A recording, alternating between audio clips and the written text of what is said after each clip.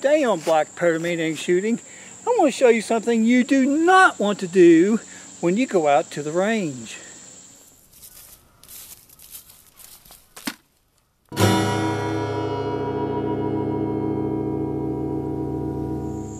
Oh my friends, picture this. It's a beautiful Saturday morning. You finally get a Saturday off to go out and do a little bit of shooting with your buddies. You get your favorite percussion gun out so you can go join the match, and you get up to the very first line, the very first shot of the day, and you get out your little patch, get a little bit of Mr. Flintlock lube, put it right on the patch, get the old ball out of the pouch, and get it ready to ram home.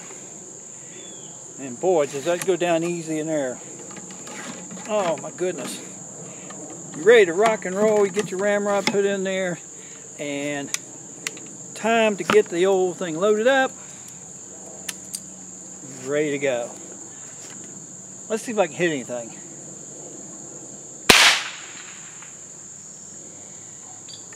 You know what that meant I did?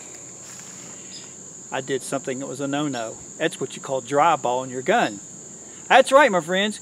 You put the powder, patch, and ball method in the wrong order. I put patch and ball in and no powder. So now what do you do about it? Your ball is stuck in the gun. You can't shoot. Your buddies are laughing at you by now. So there's several things you can do to get these things out. You can use a CO2 bottle, which I have pictured here. And I can show you how to use that in a different video. Or I'll show you how I take the nipple out of this gun, pour a little bit of powder down into it, and just shoot it out. So around my neck here, I keep the cappers here for the gun, but also keep a nipple wrench on here. And the key thing to that is this, pull it back here, is I could take the nipple out right here. Ooh. Now the key thing to remember is when you take this nipple out, you must keep up with it. Don't drop it in the grass, because if you lose it, unless you got a spare one in your shooting pouch, you are done for the day. So I just dropped it.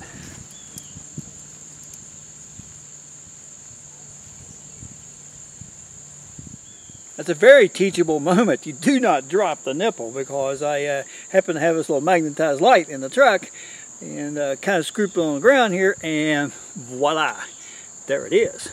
So you do not want to lose the nipples, because if you lose the nipples, you're done for the day. So I will carefully put this one in my pocket to keep up with it and show you how to dislodge the ball. I get some Swiss 3F powder, which is normally what I use in this gun, and trickle it right down into the touch hole. Just put a little bit down in there. Shake it around a little bit. Get all I can down in there and hit it for round 2. I don't care about spilling a little powder here, because it's more important to me to get the ball out than it is to worry about losing a little bit of powder. And I'll try it again. Maybe you'll get 20, 25 grains of powder down in here, if you're lucky. And I put as much as I can get in there. And I don't care if I have to bang it 3 or 4 more times to get it in there. But try to get that bolster filled up clear up to the top.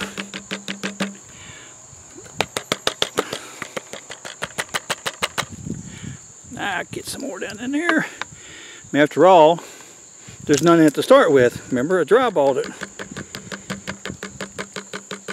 So, this is what you could do if you're out in the field and you don't have a CO2 bottle with you. Actually get the powder out. You may be miles up in the woods hunting your favorite deer or bears or whatever, and you'll be into a jam. Now let's see if that's enough. When you think you have enough in it, which is always a poker shoot because you don't know how much to put in it, I try to put 25 or 30 grains in it, maybe 40.